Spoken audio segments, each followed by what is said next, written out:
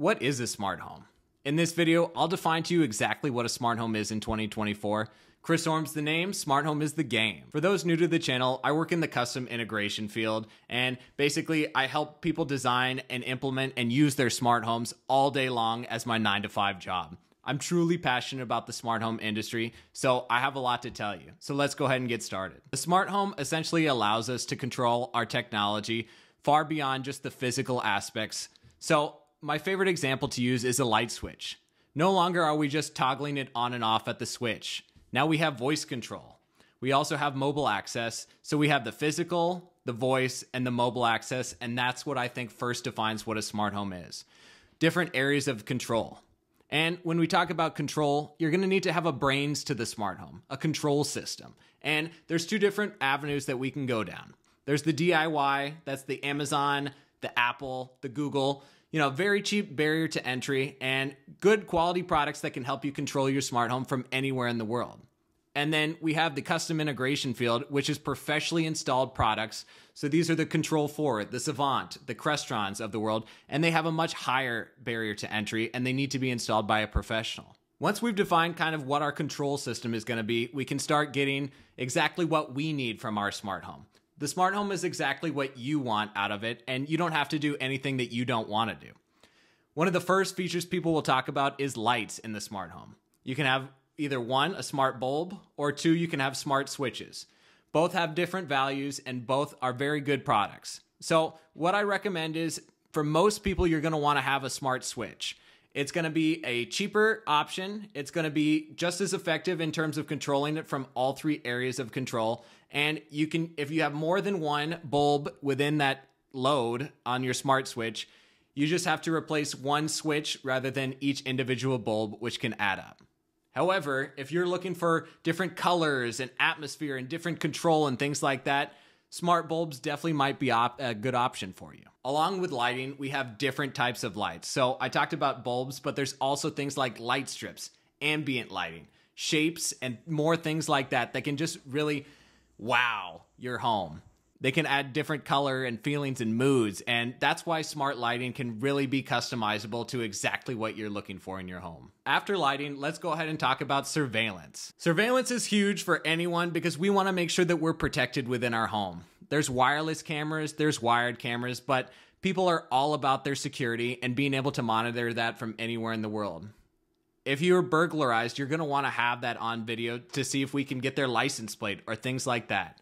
We have indoor and outdoor surveillance, and I definitely recommend you get surveillance at any point if you're looking to begin your smart home because it just adds a ton of protection to your home.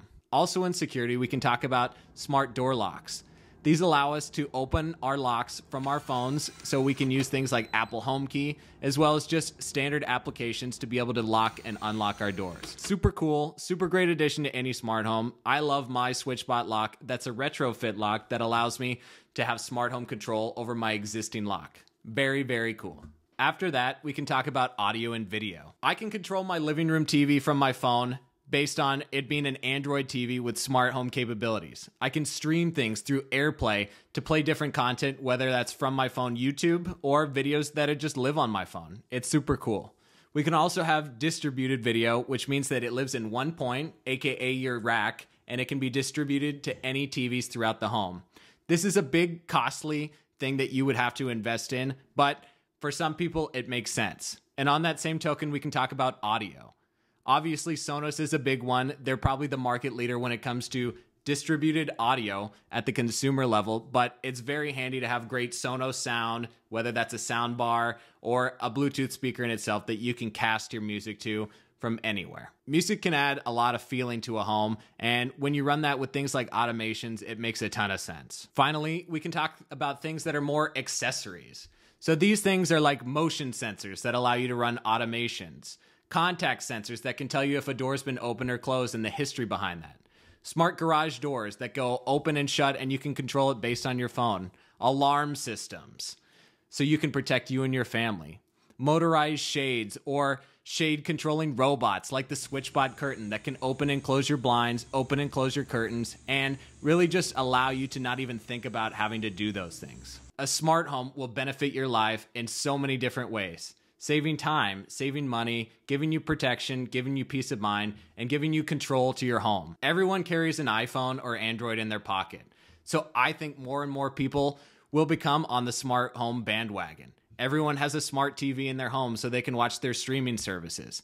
I think we're in the middle of a smart home revolution because of things like Ring and Nest that really brought it to the mainstream and allowed everyone to be able to have a smart home. Whether you're looking to spend $500 or $500,000, a smart home can be right for you. And believe me, when I say people do spend $500,000 on their smart home, they really do. If you work in the custom integration industry, you know that people have a lot of money and that they can spend a lot of money and time on their smart home. My advice to you is find out exactly what you're looking for. Start with things like smart bulbs or a Ring doorbell or a smart thermostat. These things will get you in the right direction and you can continue to build and build and build. The smart home is a journey and we're in the peak of what can be for the smart home. We're just at the very beginning. It will continue to grow and grow and grow and become more advanced. So 2024 is no better time to start your very own smart home. If you have questions about smart home, drop me a line, leave me a comment, send me an email, chris@chrisoram.com. I hope that I can serve you and help point you in the right direction. And in this channel, we talk about mastering your environment, both internal and external. And when it comes to the external, your environment is everything. The home, your car, who you surround yourself with is all very crucial to you living your best life. And that's what I promote here on the channel. If you enjoyed it, definitely subscribe and you won't want to miss future content where I talk about exactly what you need for your smart home. Thank you guys so much for watching today, and I hope to see you in the next one. We'll see ya. Have a great day. Bye-bye.